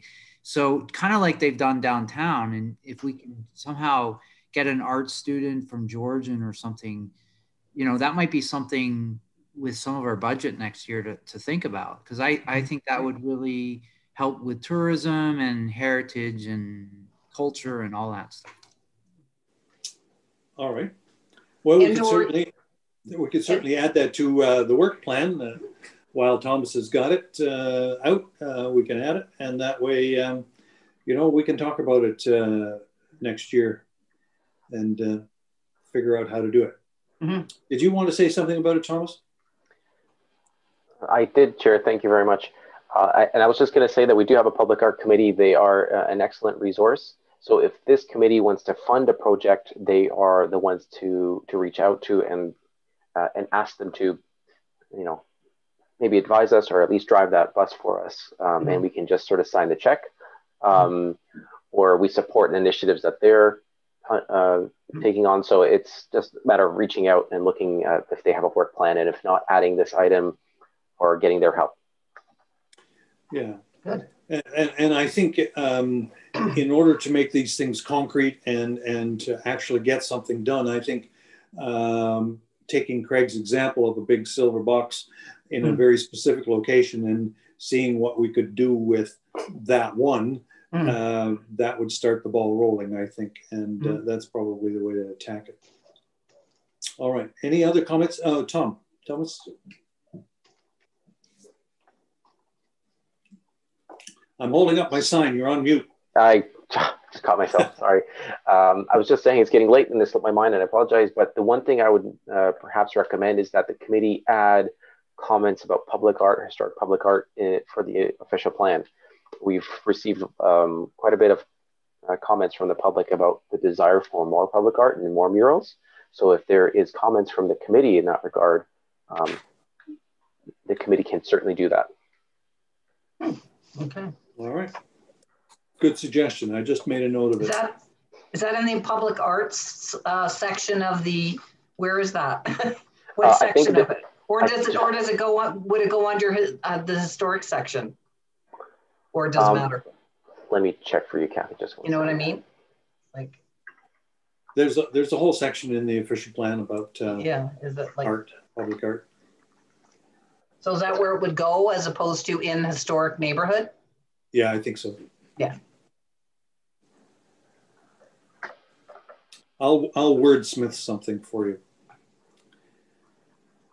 And we could also maybe include, or I know we have a public arts committee. Would they also work with, for instance, the Indigenous artists as well? Yep.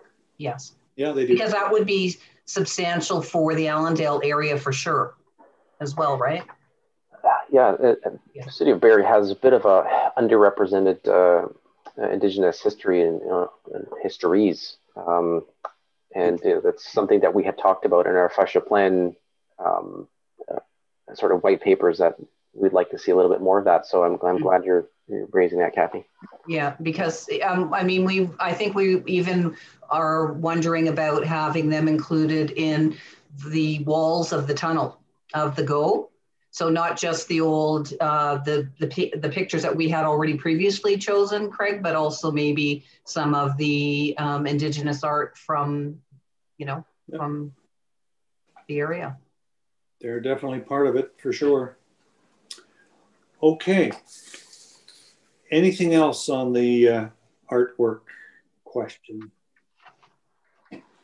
All right, that brings us to the end of the agenda. Any other burning issues that are on your heart? Seeing none, then let me take this opportunity to wish you a Merry Christmas and a Happy New Year.